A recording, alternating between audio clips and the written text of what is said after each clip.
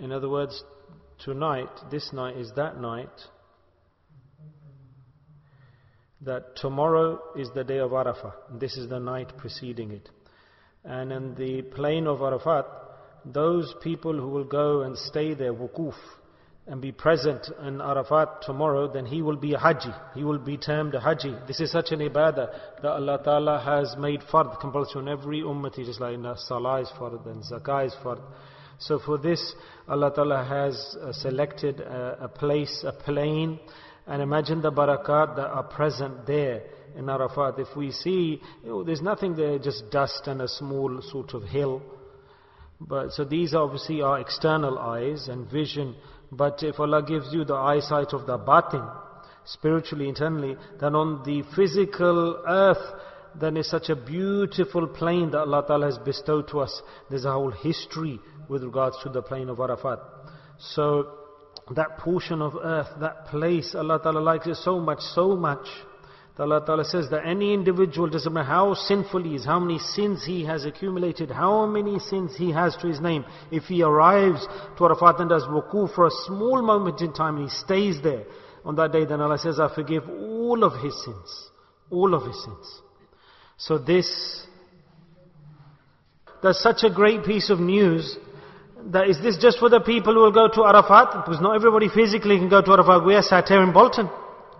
We can't arrive there. We can't reach there. So will these rewards be only for those people who go to Arafat? So what a great question that, O Prophet of Allah Sallallahu Alaihi Wasallam, that this situation and forgiveness is only for those people who go to Arafat on Hajj at this moment in time. So Allah's Nabi Sallallahu Alaihi Wasallam replied, subhanAllah, that no, it's not just for those. Rather, wherever he is, that if he has a little bit of iman at that time, Allah will forgive that person. Subhanallah.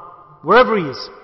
So this is, I think, a statement of Hazrat Umar radiyallahu anhu, that the moments of the day of Arafah are so great are the moments of the day of Arafah. They're extremely grateful. We should be so much grateful to Allah on this day. That's why I say it's the day of Eid as well. That the next day is the day of happiness.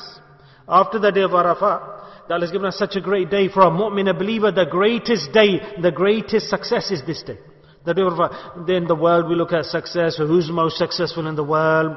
We look, if you got status in the world and titles, and the status of the dunya, you know better. I can't tell you. You know better than me. That he's got this, oh yaar, he's a big shot. Yaar, he's got this and that.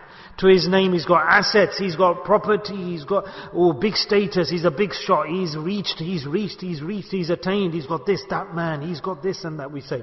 So Allah Ta'ala's status is different. His recognition is different. The greatest, the most fortunate, the greatest human being is that person, subhanallah, that when he leaves this world forgiven by Allah. Allah says, I've forgiven that person.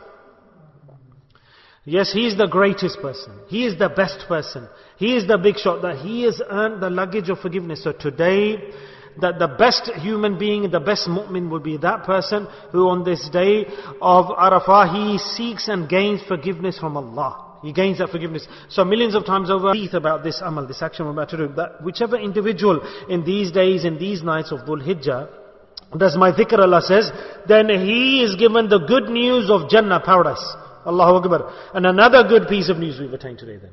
That in this night of Arafah, Allah Ta'ala has given you health and ability, that no human being, he's got no Sharia restriction, then he should never leave the masjid. Greatest day. The person who's wasting his time most of all in the day is he who does not go to the masjid to pray salah. In the hadith is stated, the person who goes to the masjid to pray salah, Allah Ta'ala allows rahmah to descend onto him. Allah gives him the path to benefit. And in the akhirah, Allah subhanahu wa ta'ala will make it easy for him to cross the bridge of Sirat. And on top of that, regularly spend your time in the masjid. What does that mean? Regularly? Commonly? The faraid salah, compulsory salah, you must pray them in the masjid. In the masjid. Go to the masjid. Look at the rewards Allah Ta'ala has given just for that. So sometimes we leave Zohar, sometimes we leave Fajr, sometimes we leave Asr, sometimes we leave Maghrib. We go to the masjid when we feel like it. No, make your niyyah from the morning all day. Allah give me health, give me ability. Allah don't give me no restriction that restricts me and prevents me going to the masjid. Every second, doesn't matter what is happening, run to the masjid. So Allah has given us the tawfiq that He said the house of the muttaqis is His home, the masjid. He's seated us here, He's given us the night of Jummah. He's given us the night of Arafah, which comes once in the year. And Allah has given us this as well, the night of Arafah, the night of Jummah, and especially Allah has given us the action, the amal in this masjid, on this night, about which Allah has given the good news, that whoever does dhikr of Allah in these days of Dhul Hijjah, then for those people, the good news of